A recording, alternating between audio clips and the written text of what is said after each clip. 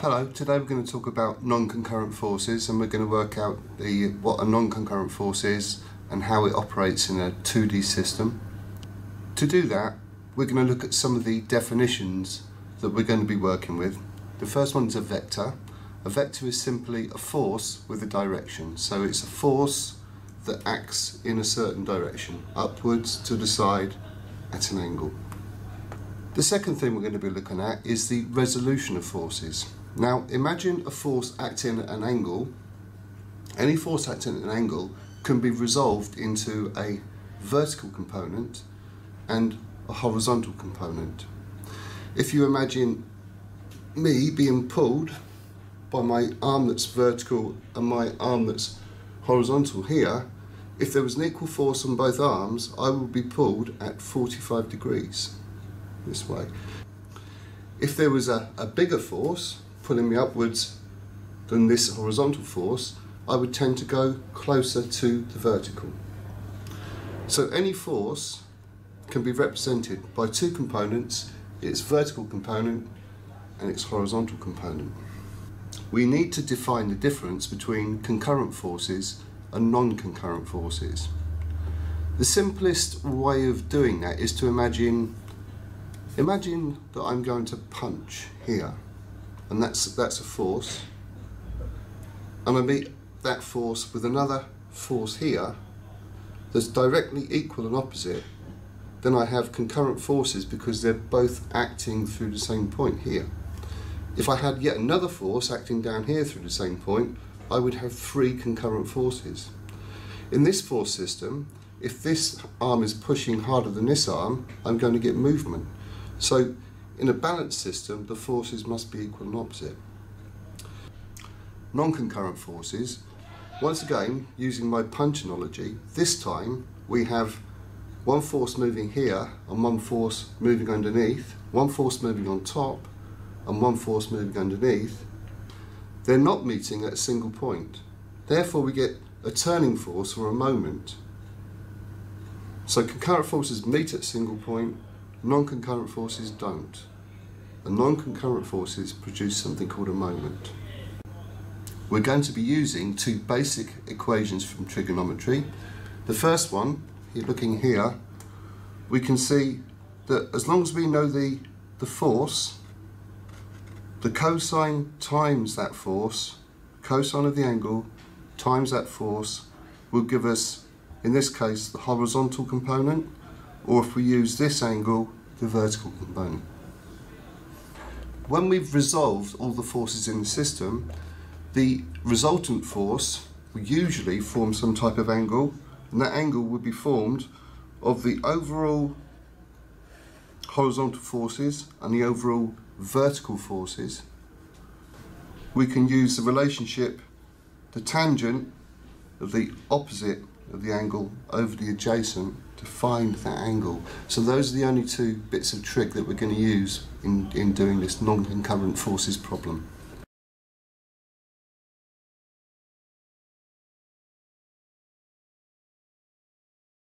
Here we have our problem. We have a force system, we have a block here, and we have four forces, one for each corner of the block. And the way that I work this out is I resolve the forces for each corner and I write them in a little bubble here, and then I can work out the resultant and the angle. I can find the total moment of the force, and I can find its perpendicular distance from A, this being point A here. So starting with the top corner, we have a 7 kilonewton force in the top corner here, and it's acting at 45 degrees to that corner. So remember our trigonometry, we said that we're going to take the cosine of that angle, 45 degrees, so cos 45, and we're going to multiply it by the force, so it's times 7, and we have 4.94 kilonewtons acting horizontally, and we also have 4.94 kilonewtons acting vertically there, so we can write that in. And we can put the arrows in as well, like so. And that just tells us which way the forces are acting.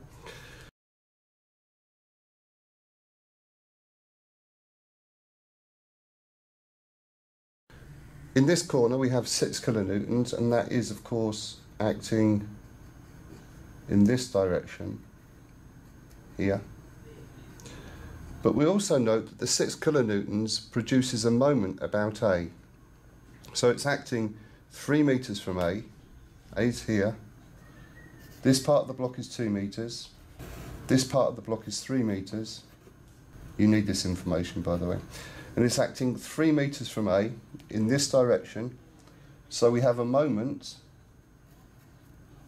and it's a clockwise moment, so it's positive, of 6 times 3 is equal to 18. There.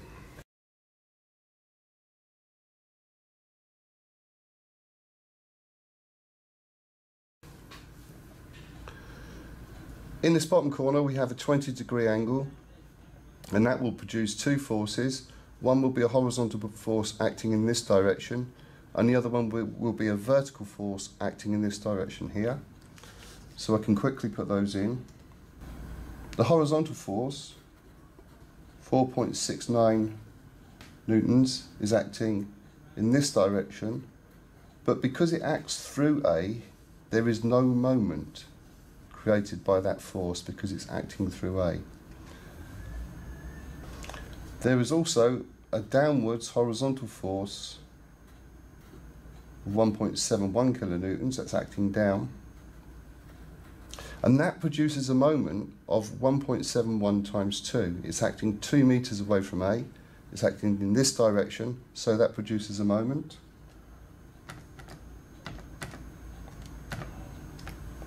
Produces a force of 3.42 kilonewtons, and this moment is clockwise, which by convention is positive.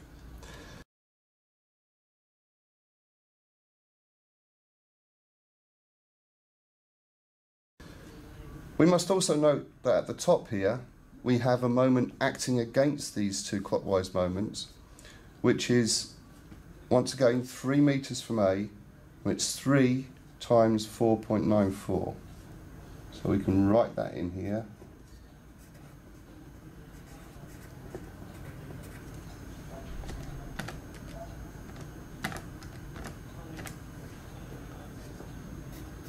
(14.82). And finally, we have a force acting directly through A, which will be acting downwards, 4 kilonewtons acting downwards here, but that force will produce no moment.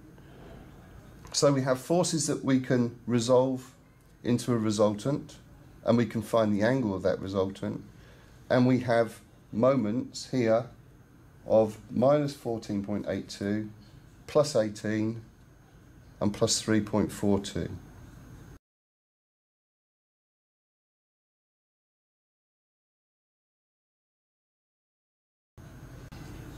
Firstly, we're going to find the sum of horizontal forces, and we count them up.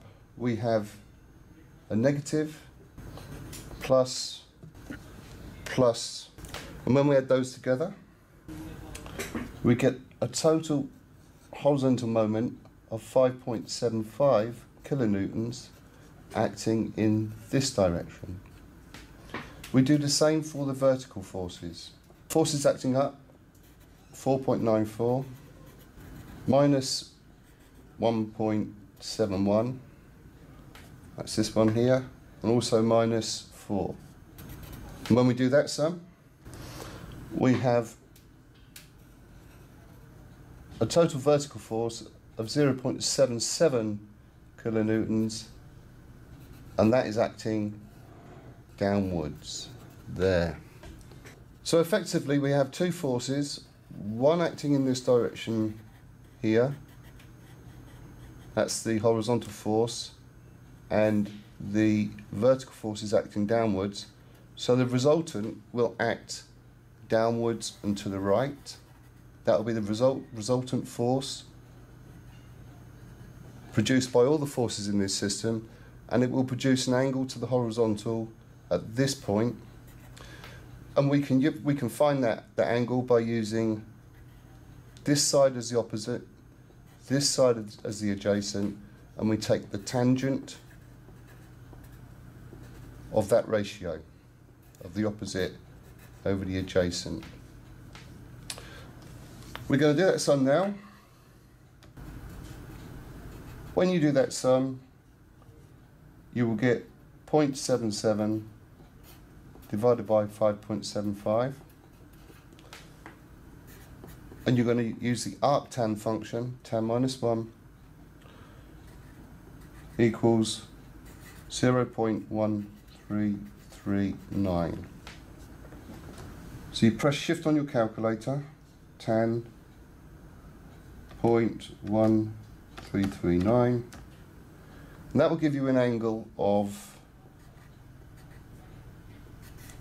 7.62 degrees. So the angle is 7.62 degrees, and the resultant, this point, can be found through Pythagoras. We will take the square root of 5.75 squared plus 0.77 squared, and that will give you a total resultant force of 5.8 kilonewtons. So the angle is at 7.62 degrees to the horizontal, and the total resultant force is 5.8 kilonewtons. That's two of the things worked out. We also know that this force acts downwards and to the right here. But what we will also want to know, if I come back to our original drawing, we want to know the moment of that force. So the moment in relation to point A always acts at 90 degrees to point A here.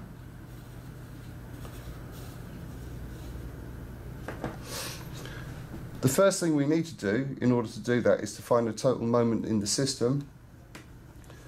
And we said before that we have two positive moments of 18 and 3.42. So when you multiply those two, when you add those together, you get 21.42, and a negative moment of 14.68. I beg your pardon, 14.82. Therefore, the total moment in the system will be 21.42 minus 14.82 is 6.6 kilonewtons. That's the total moment in the system. This moment is acting in a clockwise direction, it's positive. Now to find the perpendicular distance from A, that's this distance here, we have to look at the resultant. We have a resultant there which will produce a moment times that resultant. So the total moments in the system, 6.6 kilonewtons, is equal to the resultant force, this force acting at this direction, times its perpendicular distance from A, this bit here, perpendicular distance from A. We know the total moments are 6.6 kilonewtons, and we also know the resultant is 5.8.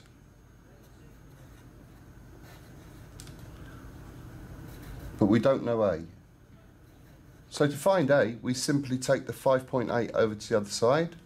So we get 6.6 divided by 5.8. And when you do that sum in your calculator, you'll see that the perpendicular distance from here to point A in our diagram is equal to 1.13 meters. And that's how you do non-concurrent forces in 2D systems. So that's basically how you work out non-concurrent forces in 2D systems. I've got my own way of doing it. I put the little bubbles in each corner, or for each force point, and work them out like that. Other people use tables. Any way you want to do it is fine, as long as you have some type of logical system to follow. Hope that helped you to understand how to work them out a little bit better, and I'm always open for any questions if you've got them. Bye.